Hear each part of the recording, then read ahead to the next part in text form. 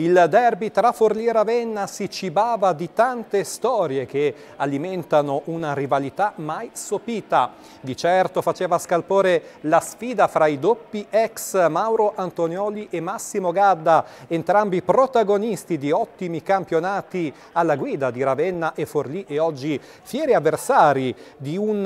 match che aveva anche solidi riflessi per la classifica, in particolare proprio per i galletti padroni di casa chiamati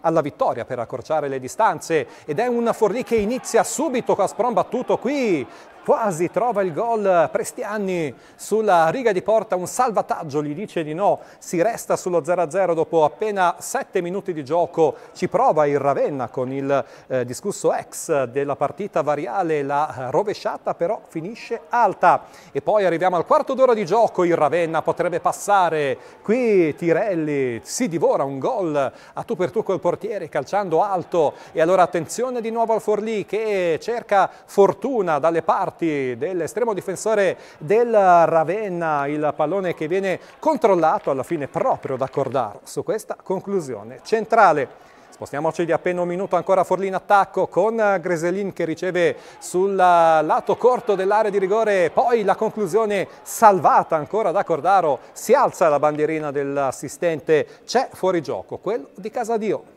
Andiamo allora al 47esimo, calcio di punizione per il Ravenna, insidioso il pallone messo al centro da parte di Nappello, Pezzolato risponde coi pugni. Ancora il duello fra i due giocatori, qui Pezzolato non deve impegnarsi al sesto della ripresa, sempre sulla punizione di Nappello, e poi ancora il Forlì in attacco, in area di rigore c'è Greselin che mette al centro un cross e poi la conclusione, incredibile la risposta di Cordaro su Casadio, salva letteralmente la porta del Ravenna, l'estremo difensore classe 2004, poi ancora il Forlì in attacco, una mischia furibonda e c'è ancora lui. Grande risposta di Cordaro, questa volta dice di no a Drudi, poteva essere il primo gol del giocatore rientrato proprio poche settimane fa alla Forlì dopo tanti anni, sempre Cordaro in uscita che dice di no anche a Merlonghi al 36esimo minuto, poi 39esimo ancora un Forlì sicuramente molto audace nella ripresa, lo scarico al limite, la conclusione alta però